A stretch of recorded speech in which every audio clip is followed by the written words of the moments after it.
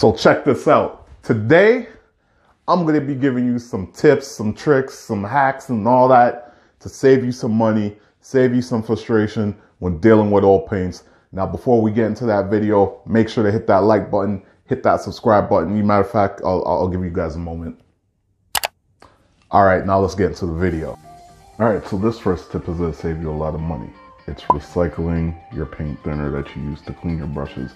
So this right here is a Silicoil tank. That's what you'll be working with. You'll also need an empty container, just a cup or a mug. You'll need your Gamsol, and you'll need, this is a palette knife. So you'll need this just to scoop out some of the debris and excess paint.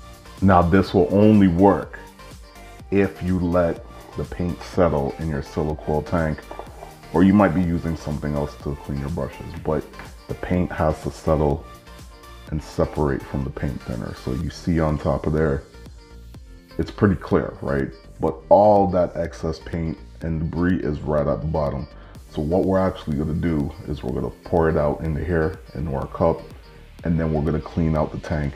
And the excess we're gonna put in this container. As you can see, you know, it's all in there. This smells pretty nasty. So I'm just gonna pour this out into the cup. And make sure that you're wearing gloves when you're doing this. That's very important. You don't want this stuff to get all over your hands and in your skin and everything. So you'll see there's some of that debris at the bottom. So we're just gonna go ahead and remove this, remove the coil, clean off the coil, clean out the tank. Got a rag here for that. Now some people have talked about trouble getting this out of the tank. It's actually pretty easy. Flip it on the side, squeeze it, and you just gotta kind of wiggle it out.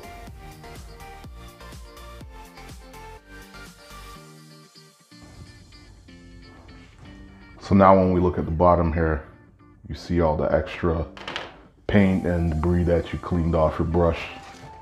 We take our empty container, and we just pour it straight in. Then we're just gonna take our palette knife.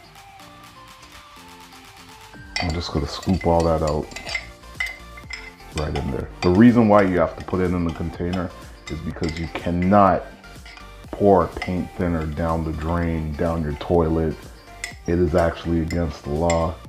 So with this, you keep it all in one container, and then when you're ready to dispose of it, you call your city and they'll direct you where to bring it.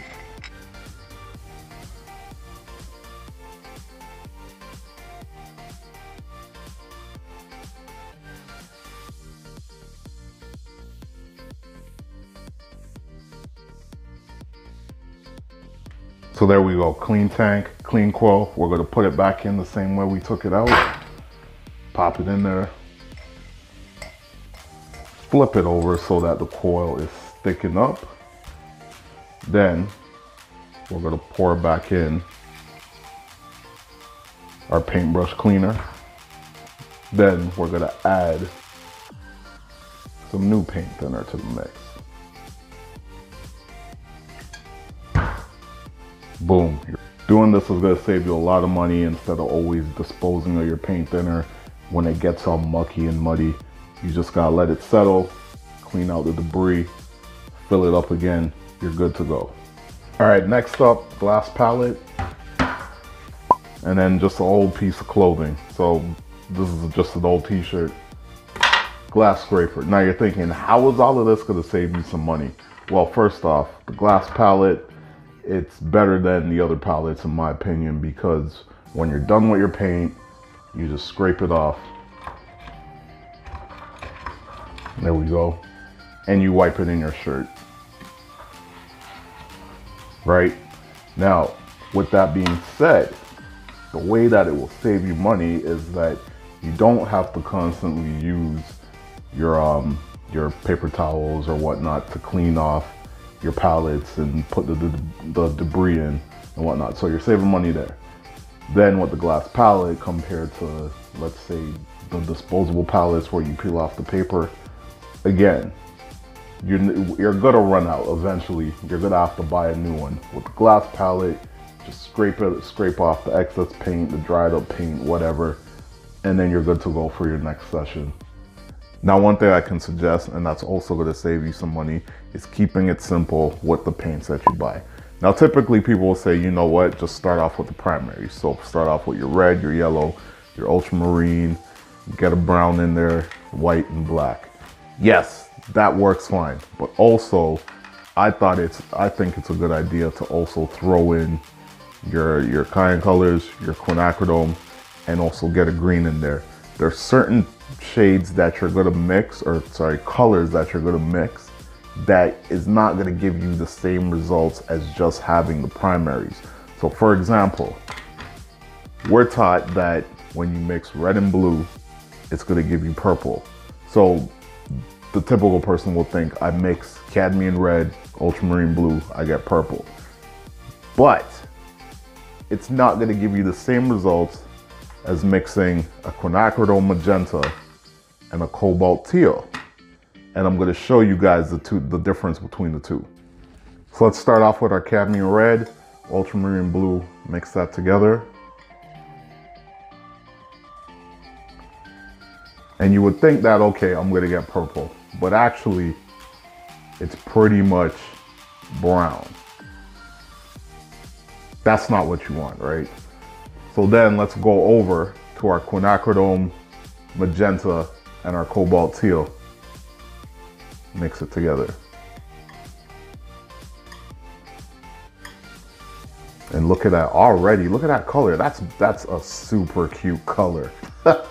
That is absolutely beautiful, look at that. Who wouldn't want to paint with that? So as you can see, the clear difference between the two. Look at that. Now, I also added to the palette some quinacridone magenta and some ultramarine blue. Let's see what we get with that. And again, we get a nice, dark, rich purple. Look at that. Nice, rich, dark purple, then we got a lighter purple. But if you just went with the primaries and you just mix your cad red, your ultramarine blue, you would get a brownish color, which is not what you would be looking for when you're putting together a purple. So make sure you have your cyan and your magenta on your palette. Make sure that you add it to the paints that you get when you first start out. Now, my next tip that's gonna save you a lot of money is buy big. Now, what I mean by that is buy the bigger tubes of paint instead of the smaller tubes. I use Gamblin paints. This is 37 mLs, this is 150. The current price of the 37 ml is $16.20, while the 150 is $40.80. So if we take 150 mLs and divide it by 37, that gives us 4.05. So that means you would have to get 4 tubes of the 37 ml to equal up to that 150. Now, if we take the 4.05 and times it by 620, which is the current price of the 37 mLs, you get a grand total of $64.80. So it will cost you $64.80 to buy 4 tubes of the 37 mLs. Meanwhile, you can get the 150 ml, which is $40.80, and save yourself some money. Now, my next tip is put your medium in a squeeze bottle. Now here I have some Stand Oil. This is unopened. This is some liquid. This liquid I put in the squeeze bottle. The reason why is if you look at the tips here, this is a lot smaller. So that's gonna help you control how much liquid you use on your palette.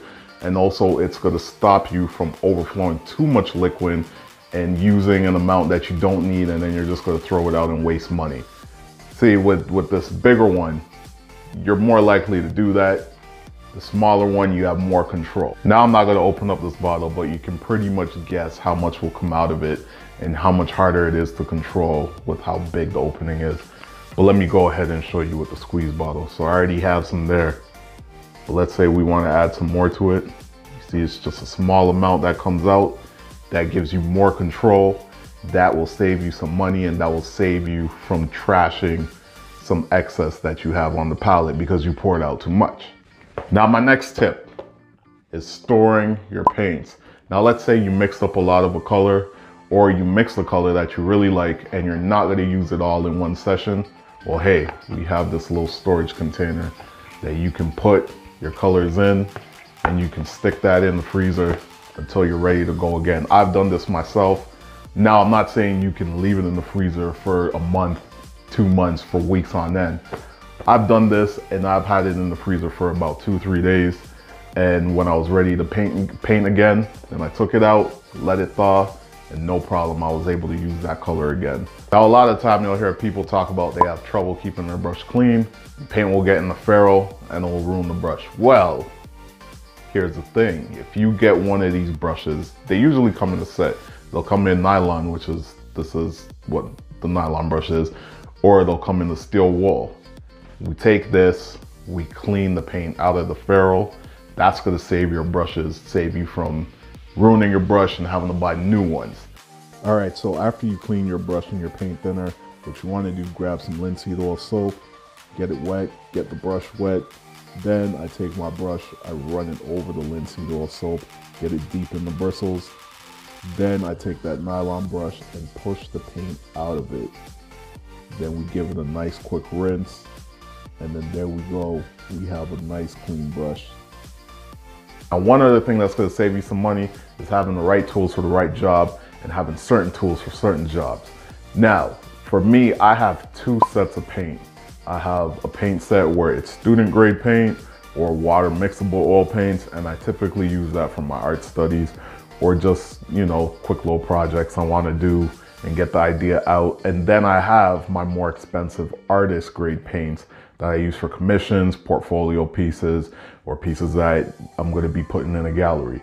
I would also recommend you go out there, get you some canvas paper or a paint pad. This pretty much acts just like canvas. And the reason why I recommend this is because it's good when you're doing your studies. Let's say you're doing a hand study, you gotta paint a bunch of hands and you gotta practice that.